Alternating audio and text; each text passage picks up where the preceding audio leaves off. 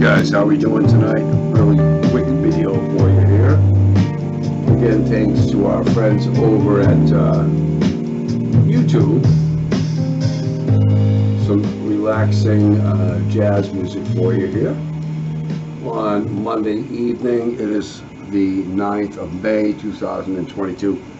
I was going to come at you yesterday because it was Mother's Day, and the reason I didn't, because it was Mother's Day and everybody was celebrating mom, and that's what you should do. It's signed into actually a national holiday in 1914 by President Woodrow Wilson, and I always have a hard time saying his name, and I apologize for that, but it was to be held on the second Sunday of May, and it was a national holiday to all mothers, and it goes way back. I think it has a I mean, it's a global thing. A lot of countries celebrate Mother's Day, and but in this country, really, it was driven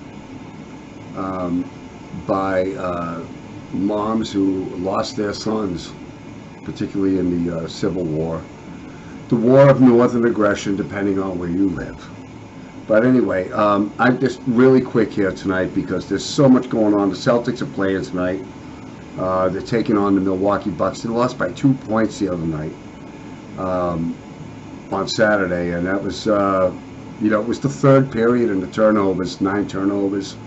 That just, sunk the Celtics, and we have to remember that the Milwaukee Bucks are last year's national champions. Oh my God, gas prices. The average price, at least now, this was yesterday. The national average is $4.31.09, so $4.32 a gallon. The average here in Massachusetts as of yesterday, Sunday, Mom's Day, was $4.38.09, so $4.40, and it keeps ticking up. So yeah, that releasing 1 million gallons a day, Uncle Joe, that really helped. That does nothing. The federal government does not really control the gas prices, or really the economy in general is set by, the stock market, which are there's no liquidity there, right? Funds. Watch, if you got to watch The Wolf of Wall Street to really understand how the economy works in America. But again, I mean, I bought a vehicle 3 years ago, my first time with an SUV. As a drummer, I thought it would be a wise investment, and then COVID hit, and then I wasn't playing in bands, I'm playing at home. So now I'm ready to sell it.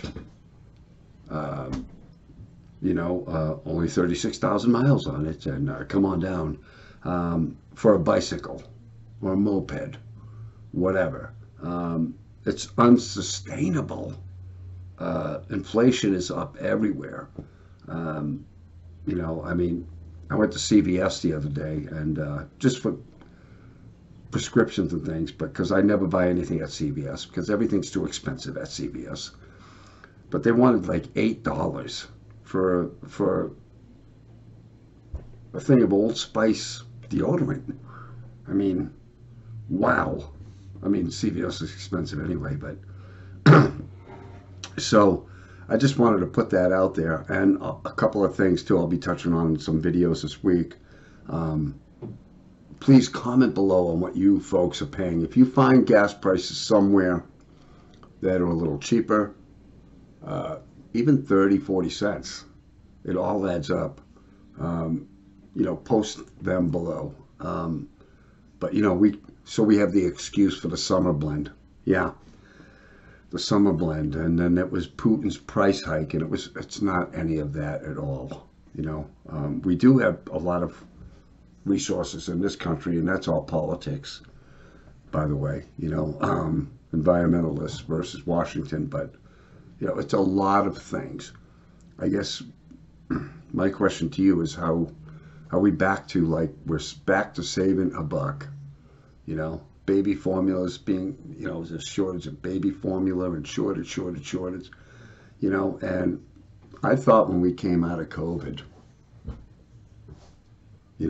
or crawling out of COVID, if you will, that maybe the world would learn a lesson and be a nicer place to be. But I'm not seeing people being nice to each other at all. In this country, the war in the Ukraine, today, is the big holiday in Europe, and Putin got up there, saying that, justifying to the Russian peoples that this is why we invaded the Ukraine, because they were a major threat, and maybe they were. I don't live over there, but when you look at,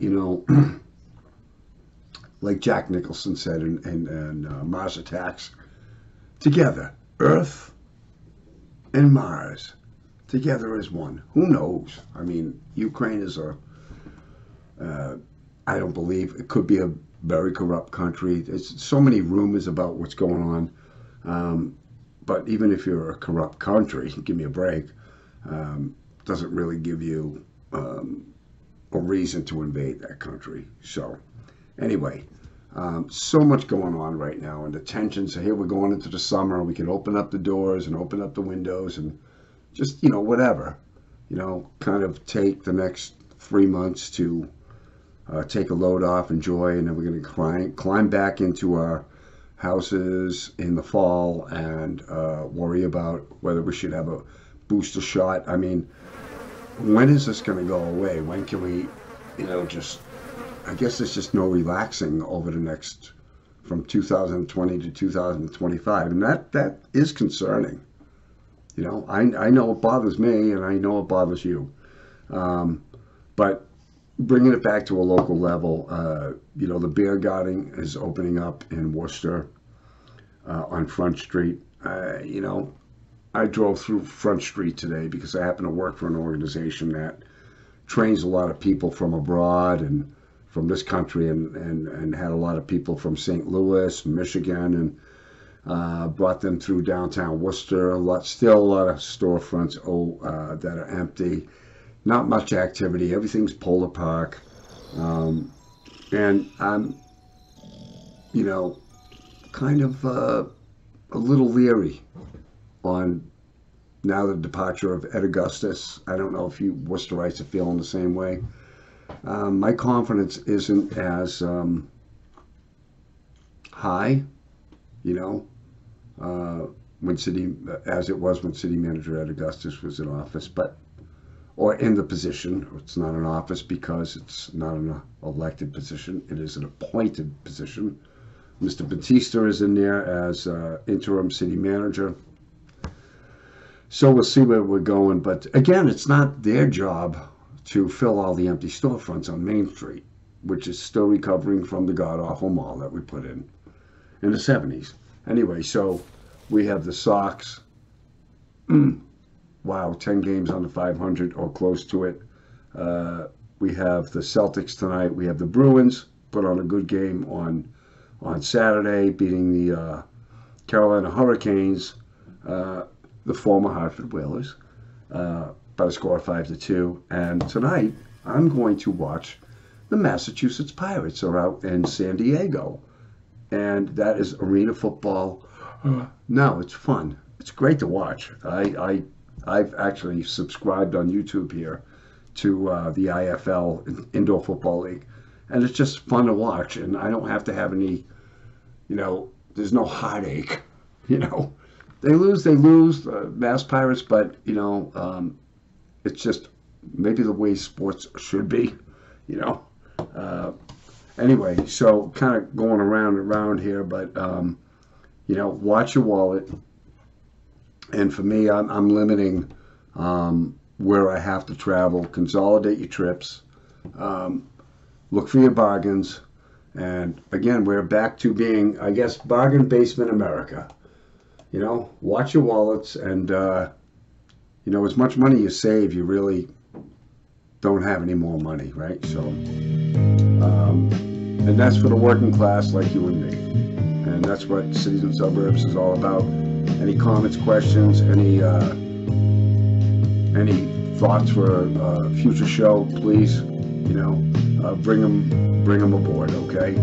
But yeah, we'll see what gas is going to be tomorrow, we're getting up there at 4.50 a gallon, guys, and I do not see how that's sustainable. So for a lot of reasons. So anyway, guys, we'll talk to you soon. And Kenny B here signing out from City of the Suburbs. Take care, and great talking with you tonight. See you soon. Comical.